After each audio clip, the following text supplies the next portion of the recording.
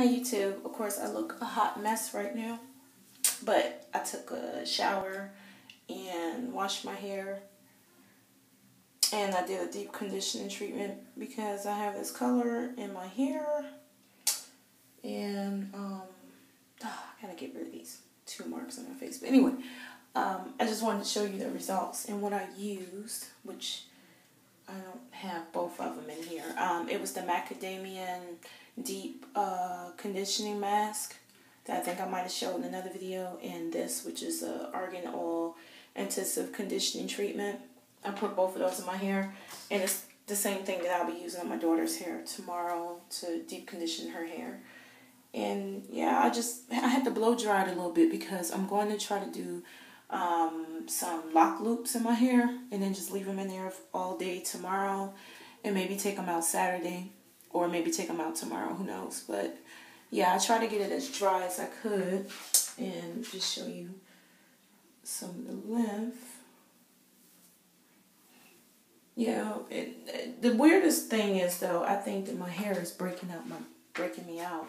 Yeah, I've always been kind of allergic to like everything, and I think that I'm allergic to my hair. But yeah, because my back kind of broke out a little bit. But hey, that could be the environment, could be anything, could be. I have very sensitive skin, but my back broke out, I know, ever since my hair has grown.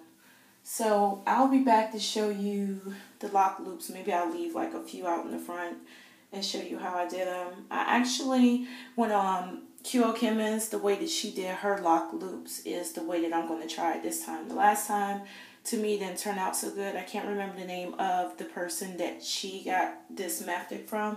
But I am going to try it because it seemed to get your hair really curly, but it also leaves it kind of straight where you can still get some length up top and it's not like all scrunched up. So yeah, I'll try it that way. I have a lot to do.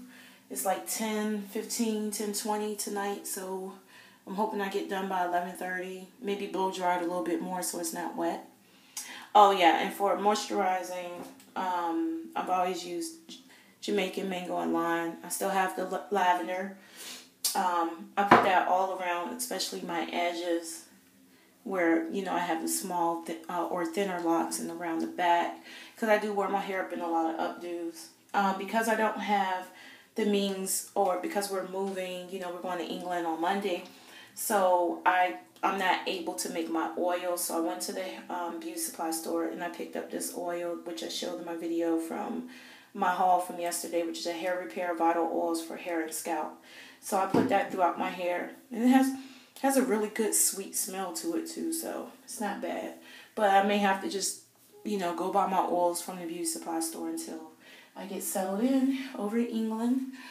And of course I'll still try to do vlogs of that. But anywho, so I'll be back, show you maybe a couple of lock loops and then my results. Okay. Peace.